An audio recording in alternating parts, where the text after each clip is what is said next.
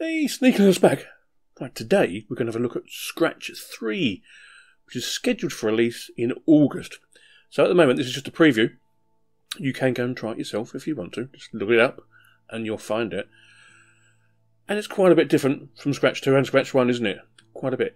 It's a very, very clean looking interface, and there's going to be more features. But at the moment, there's not too many. But you're still allowed to have a play with it. So we still get Scratch the Cat as your main icon to start with, of course. One of the main things is you don't have to go to each section to go to the blocks you need to use. So before, we used to have to go to events, when clicked, etc, etc. Well, you don't have to do that now. You can just scroll down every single one of them. Can you see? A lot easier for some people, but for younger kids, I think it might be a bit too much because of the colour coding. Now, the colours are a little bit different too, okay? Because we're on the white background and it's quite prominent, they're going to be able to differentiate between motion and sensing. Can you see a difference? In Scratch 1, we did have quite a bit of problem with that with some of the younger children, but hey, I've let them have a play with this one and they rather like it. Okay, what else can I have to show you? Well, most of the blocks are still the same. Nothing much changed there. We still get looks, they're all there, next costume, clear graphic effects, they're all the same. Events, all the same really, but there's some extra bits and bobs here. If you look carefully, they will look different. Under control, we still get our loops for repeat them forever. If then and else, we know what to do with them. And the sensing, I think it's still all the same, as you can see. Yeah, basically the same. But we also get loudness and timer. Ooh. Operators, I can't see anything different, but we do get join, apple and banana. Yeah.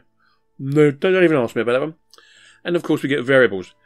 So the variables are going to be the same. So we've got set my variable, change the variable to, show variable, and hide variable. But of course most of the time you're going to be making your own variable when you're using this. As for costumes, that's all the same. You can still draw your own costumes and alter this here. So if I click on him, you can change him, move him around, make him bigger or smaller or whatever you want to do. Okay. Sounds, of course, they're still the same. We still get the meow, but I'm not going to do that for you. You can meow yourself. Right, what else do we get? Well, on the top bar, as you can see, that's it. It's a lot less complicated. But if I go to File, at the moment you can only upload from your computer or download to your computer because it's still in testing. So a lot of it you can't use at the moment. But there's a couple of features I do want to show you in a little while, okay? So at the moment you can't share, you can't see the community because they're still working on it. You can't actually log in if you wanted to because they're still working on it. Coming soon, we can't do that either. Whatever that was. Was that open a file system? I can't remember. Oh, we still get that as well, okay? We can still get the how-tos. Spin around, say hello, run away, glide, change size, switch costume. So that's nice. That's a lot better, actually. You get more there for you to have a look at. Remember, this is an online version. There should be, in theory, a downloadable version as well for Windows, Mac and Linux, but we'll wait and see how quick that comes along. You can't change the name of your little Scratch project either, and you will find some of your projects will not work in this, okay? They just won't work, some of the ones you've done in Scratch 2. Hopefully, by the time it's released, it'll be more compatible. Now, what's the things I really wanted to show you? Okay, well, here we go, ready? Down here, we've got Add Extensions. Now, this is all by default this time.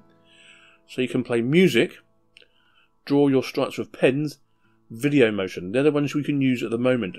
But these are the ones I'm really waiting for. Hopefully they're going to be updated on this preview really soon. Speech recognition, connect with your microbit to the physical world using a Scratch. Lego We Do, that's for motors and sensors. Lego Mindstorms for robots and more. And Lego Boost for more motors and sensors. That's going to be fantastic for, say, year 6 and 7. Fantastic. So Scratch will still do what we normally want him to do. So if I go to events, we'll go click on the flag when he does stuff in. We'll go to motion. We'll get our steps, 10 steps. We want to repeat that really, don't we? We really, really want to repeat that. So if we go to control, repeat that 10 times. So move that over here. When it goes on to link like that. And when we click there, he'll move that 10 steps 10 times. 10 times, if I could speak properly. So 10 steps isn't very far, is it really? So if I go back here, because some of you may never even use Scratch, okay? It's just basically Java stroke Python. You can use both languages to do stuff. So if I put in 20, Click there, and then click the fag. Obviously, it goes a lot further. Now you see where I'm coming from. But I'm really looking forward to the extensions. Also, if we go to choose a new sprite, we've got quite a few sprites here at the moment, but the rest of them are all empty. Okay. Oh, that's new. Okay, that must have come the other day. Got any dance ones? No fantasy. Yes, it's all coming onto line there. So they are working on it as we go, which is fantastic. Oh, yeah. Now, 2 days ago, this wouldn't happen. All you had was all. But as you can see, we've got Dinosaur 1 and Dinosaur 2, Dinosaur 3, Dinosaur 4. There's a lot more sprites for your students to play with. Now, as in for backgrounds, I'm not sure what we got. Not too many still. But it seems every week there's new stuff that they've fixed and we're going back. So I'm really looking forward to using Scratch 3. It's going to be really good.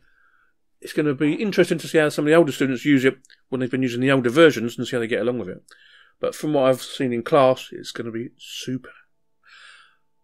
Lovely. Sneaky Linux out. I'll see you guys. Bye-bye.